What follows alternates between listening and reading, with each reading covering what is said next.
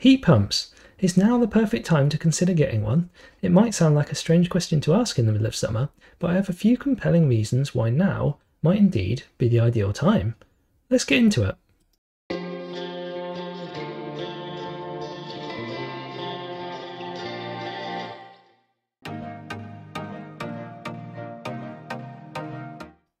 It's not hard to find instances of horror stories from early adopters of heat pumps.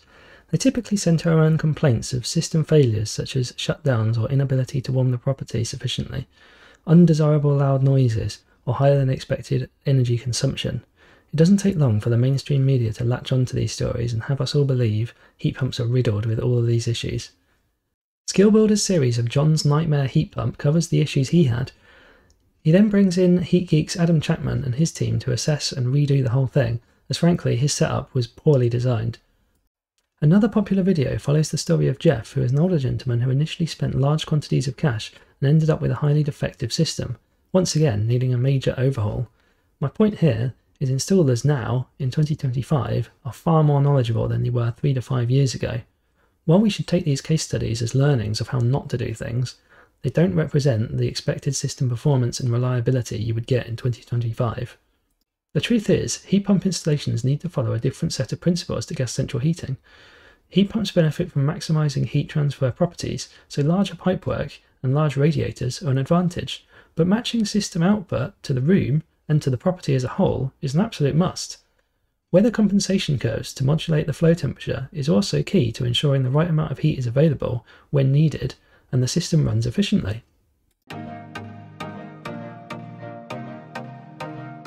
And now, more than ever before, heat pumps are being seen by many as the future, which means more engineers are now wanting to be trained in heat pumps to a much higher standard than what they ever would have been 3 to 5 years ago. What this means for the consumer is that there's more choice than ever before. More and more installers are taking up heat pumps. Most of the energy companies, for example, now offer heat pumps. British Gas, EDF, e.on, and of course Octopus, along with others, all now offer heat pumps. But it doesn't end there. There are specialists such as Heat Geek who offer guaranteed system efficiency as part of their agreement. There are third-party installers like Boxed which offer another alternative. There are manufacturers now who install their own systems. And there are local installers too. So now in 2025, there's more choice than ever before.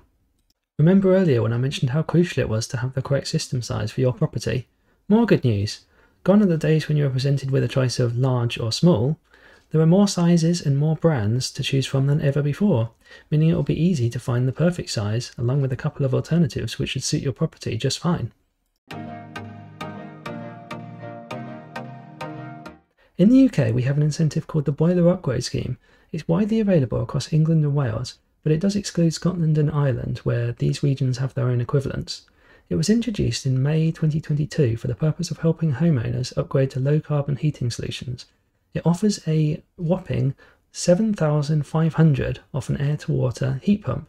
Sadly, that doesn't include air-to-air systems, which are typically cheaper, but it does offer a sizable discount, which is a strong enticement for purchasing green tech where price is a major barrier to entry. The scheme is set to run until December 27, and currently there are no plans announced beyond then.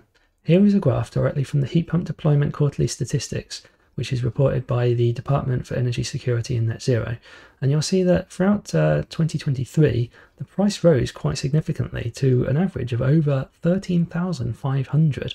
But as we entered 2024, things began to drop. Now, in Q1 of 2025, that average price has now dropped to around about $12,000, which means that the $7,500 boiler upgrade scheme is in most cases equivalent of a 60% or more discount. But it is worth noting that prices do vary massively from property to property. Obviously the heat loss of your property is a key factor here, but the size of the unit that you need also has a major impact on the price.